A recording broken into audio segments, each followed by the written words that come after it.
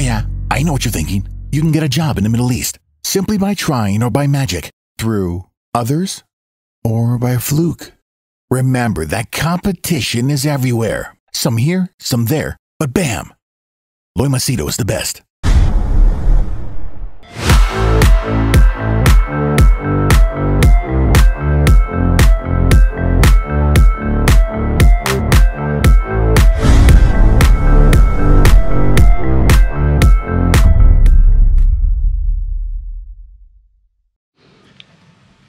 In this video, I'll share with you the demise, the sudden shocking death of a social media influencer and rapper. Her name is Lil Tay. Don't know if you know.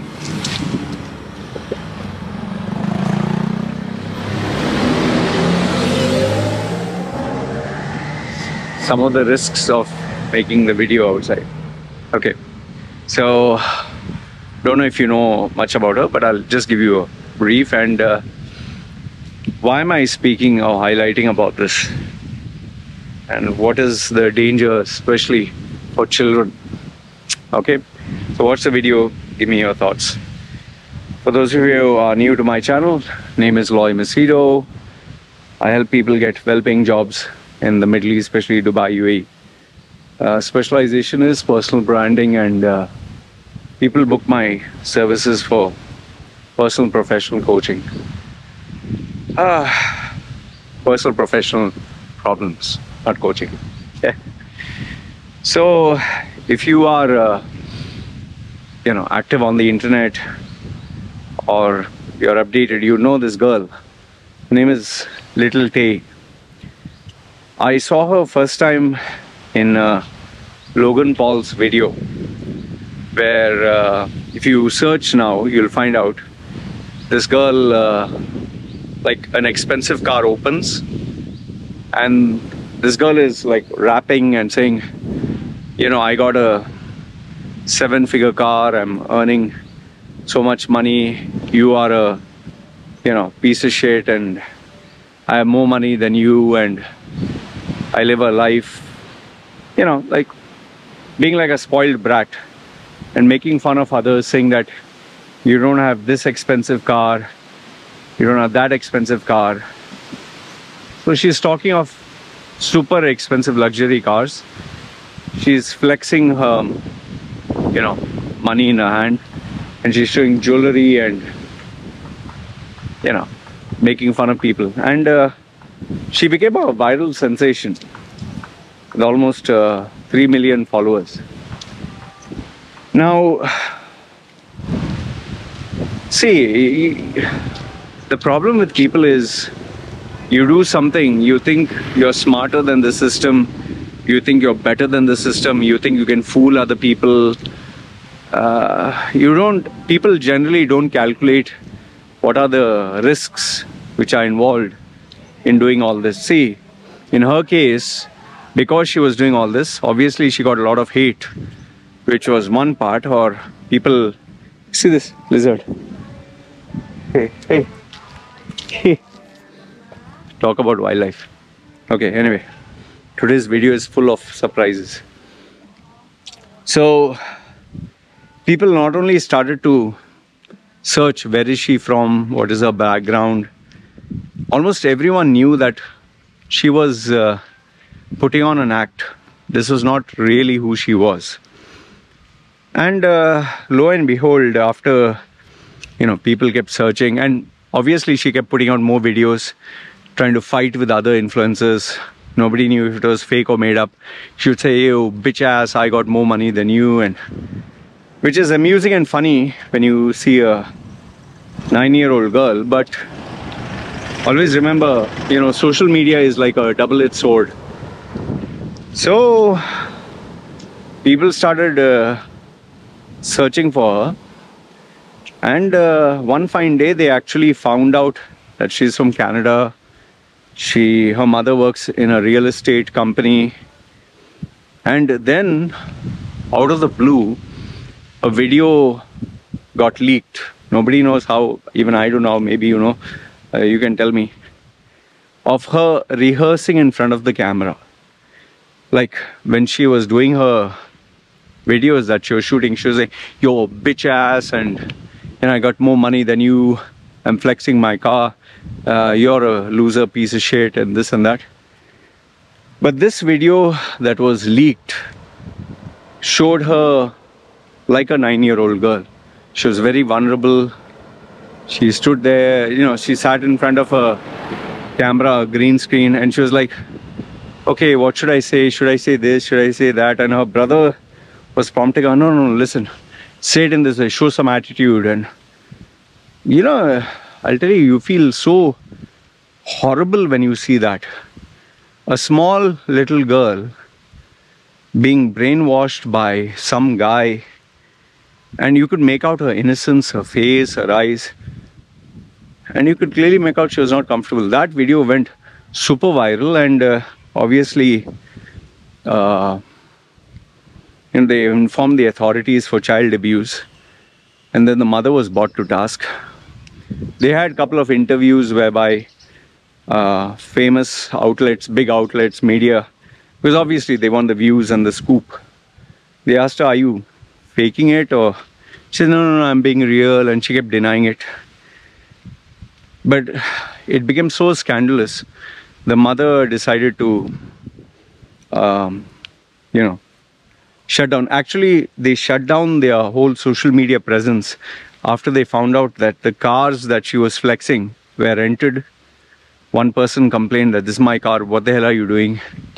The houses that she was showing off turned out to be, the mother was, you know, the apartment she was supposed to sell, the houses, she was just making the videos there. So the whole act fell down like a, you know, house of cards. And one fine day, all the social media posts were deleted. Everything online vanished. Okay. And then obviously people were searching, but they couldn't find. I would seriously blame the parents. It's seriously the parents, because without the parents, your parents are taking care of you. How can you even go on social media without the approval of the parents?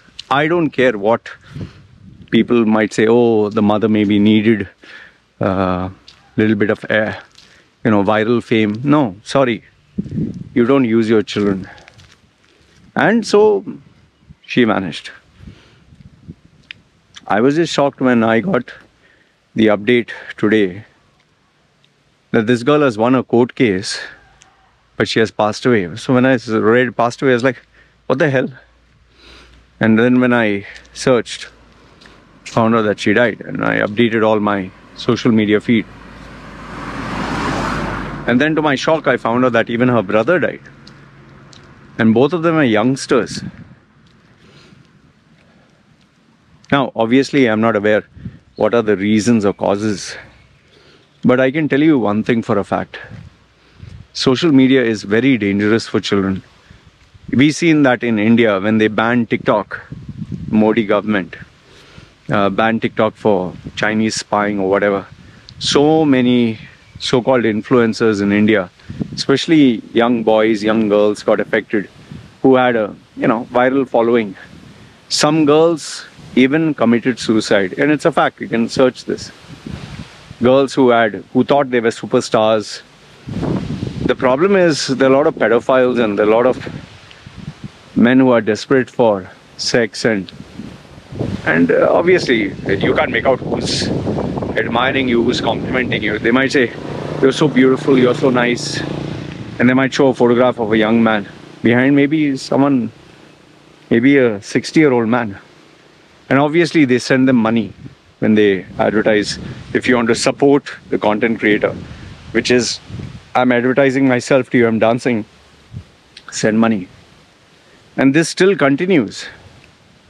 Today, Instagram is seriously advertising children doing really unforgivable things. Girls who are wearing,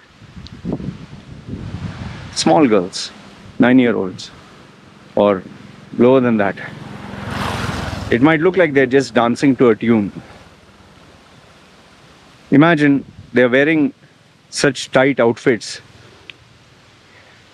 I don't even want to say it. It's, you know what I'm trying to imply. And some of them even stand under falling water. Like they start the video dry, then they go under the falling water, and you know what happens then when you wear a very thin outfit.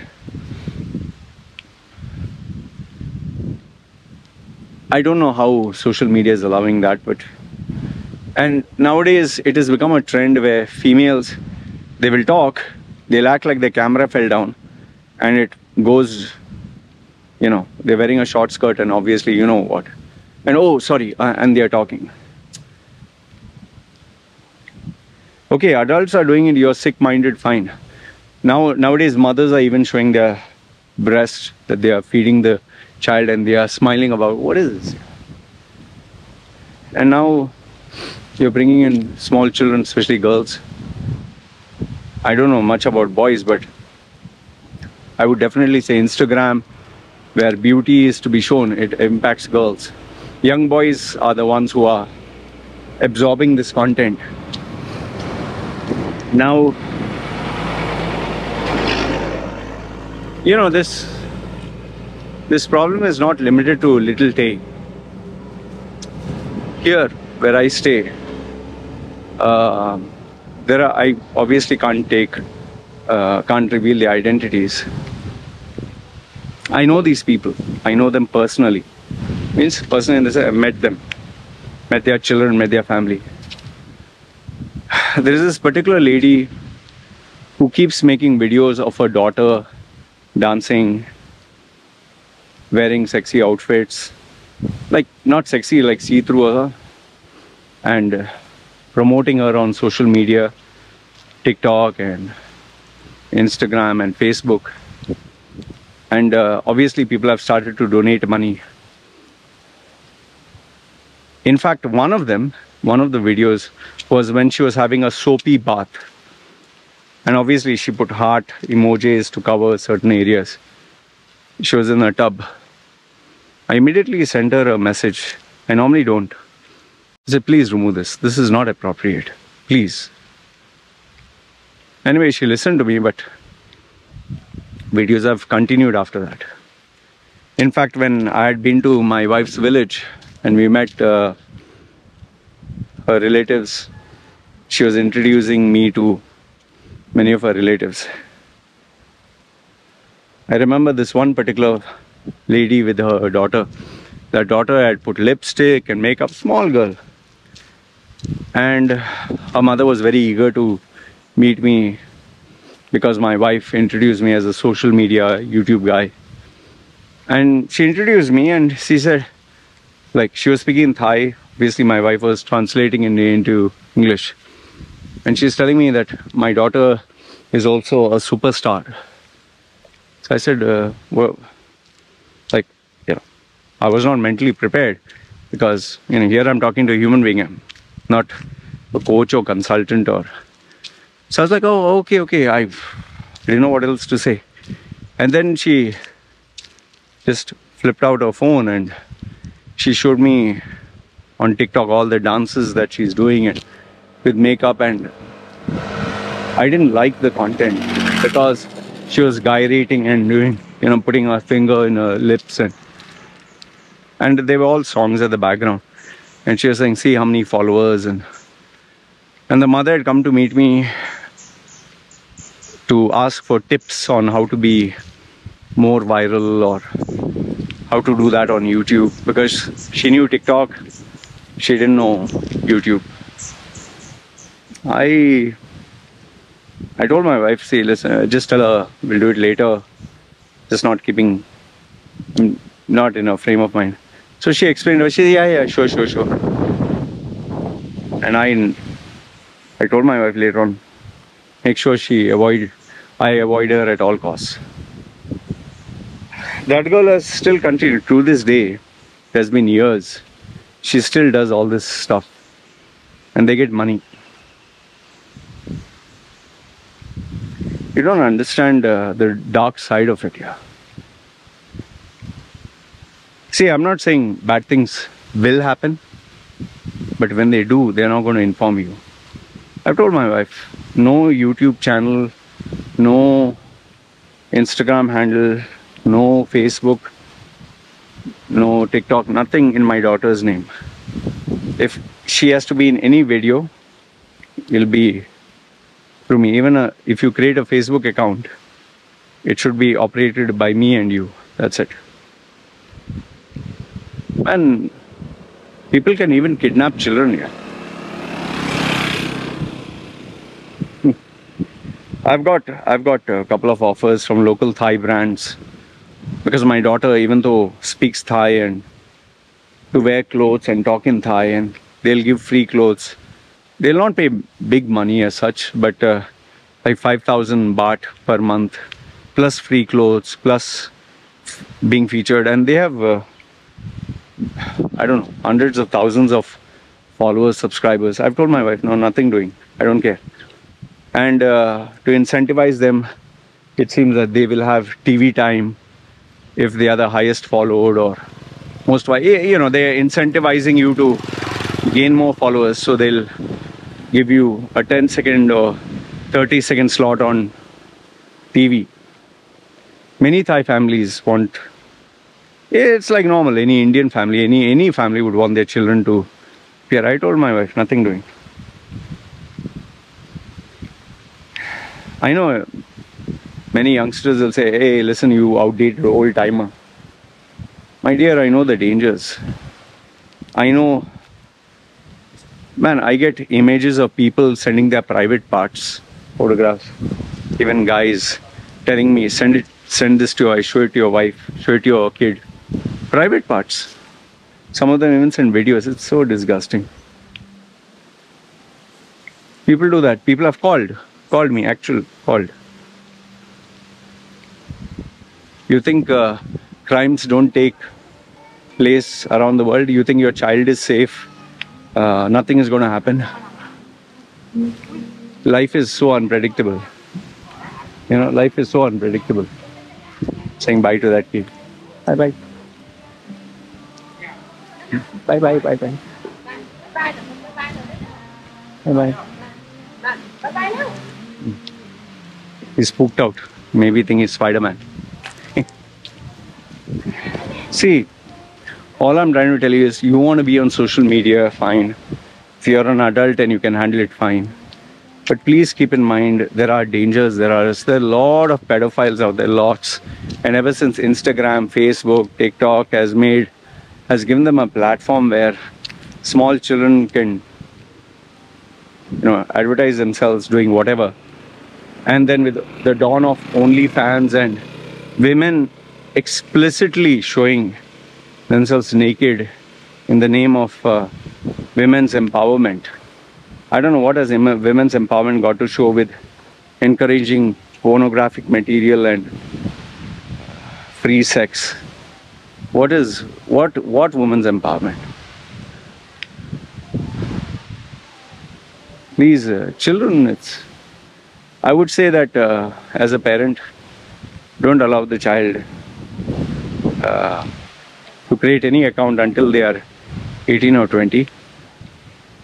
20 is okay, but you know, because by that time you can't control them anyway. And be protective of what your child watches. My child watches 1 hour of iPad educational program in front of my wife. It's always in front of my wife. Never behind. Yes, when she's cooking and I'm busy, my daughter might just scroll through, but there's that kids YouTube, no? But there also she gets access to videos like, remember that zombie dance of Lady Gaga? I don't know how she got access to that. So my only request is, please protect your children, at least yours. And if you know anybody who are sharing stuff, you know them and their children, explain to them. Just do your due diligence, whether they decide to continue keeping a relationship with you or not. That forget. You do your part. This is all I wanted to share with you. I don't know whether you agree with me, disagree. But social media is a dangerous, dangerous place to have children unsupervised. And I know because I interact with a lot of youngsters. Anyway, that's all I want to share with you. Let me know your thoughts in the comments below. Alright, you guys take care. So.